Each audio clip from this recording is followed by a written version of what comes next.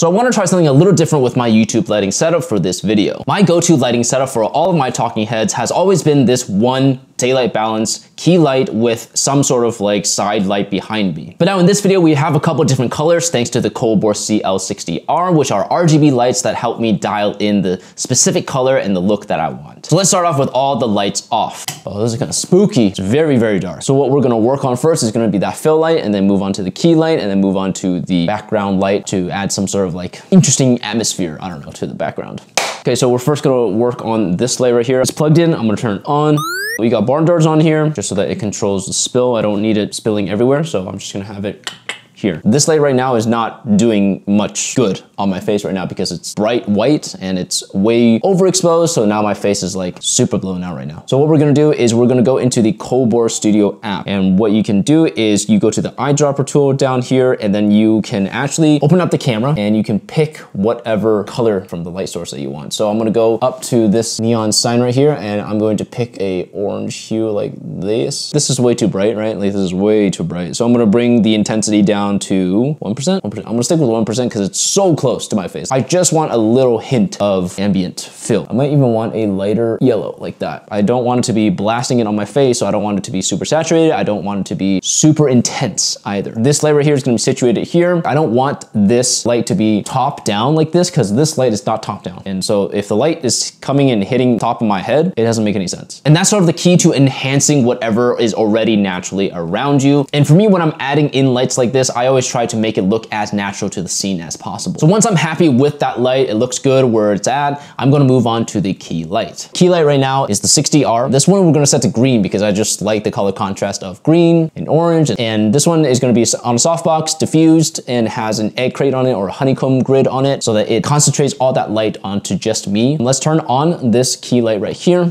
So by default, it's gonna be a white light. I don't want that. Go back to the Colbor app, and down here, I'm gonna go to color and then click onto this green right here. Like this might look cool. Like this color might look cool. For me, it's a little bit too saturated. Like there's no reason why it needs to be this green for a talking head for YouTube. So I'm gonna bring down the saturation, something a bit more pale. Is it looking too blue? I need a director's monitor.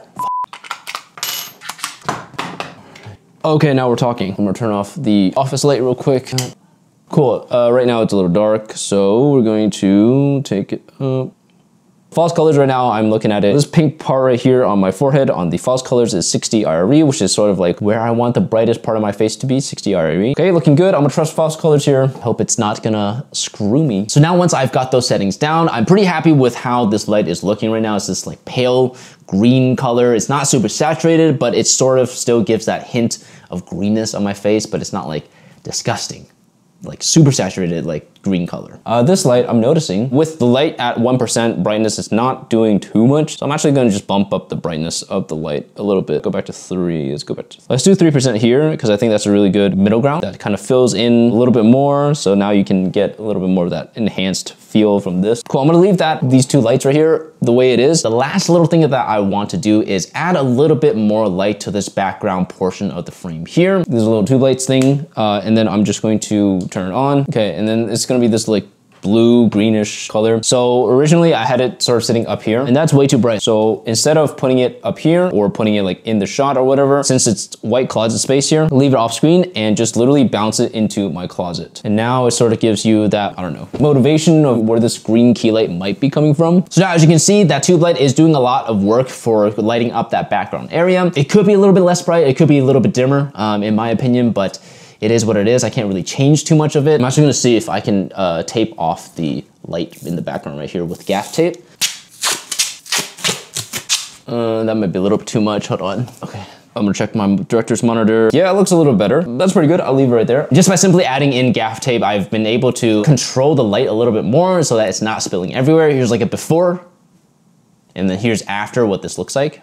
Cool, so I'm happy with all 3 lights and how they are positioned and how bright they are, the colors and everything. And once I have all those lights dialed in, it's time to go over the camera settings, specifically the white balance. Now, white balance is very subjective. It's really up to you to decide whatever white balance you want to set it to. I like to just set up my lights and just kind of like play around with the white balance and just slide it back and forth to 2700 and to 6500 Kelvin and just play around and see what sort of makes the image pop for me. And here's what the image looks like at 2700 Kelvin, and here's what the image would look like at 6500 Kelvin. That doesn't look good either. So I set my white balance to 4650 Kelvin, which is a good middle ground between that orange and this green color for my key light. And on my Canon C70, I'm using the Canon 1635 with the speed booster at 16 millimeters at f2.0 and also at ISO 800. All right, and that's gonna do it for this one. Let me know if you have any other questions in the comments. If you like this video, hit the like button and hit that subscribe button for more videos just like this one. Until the next one, my name is Alex Young, and I'll see you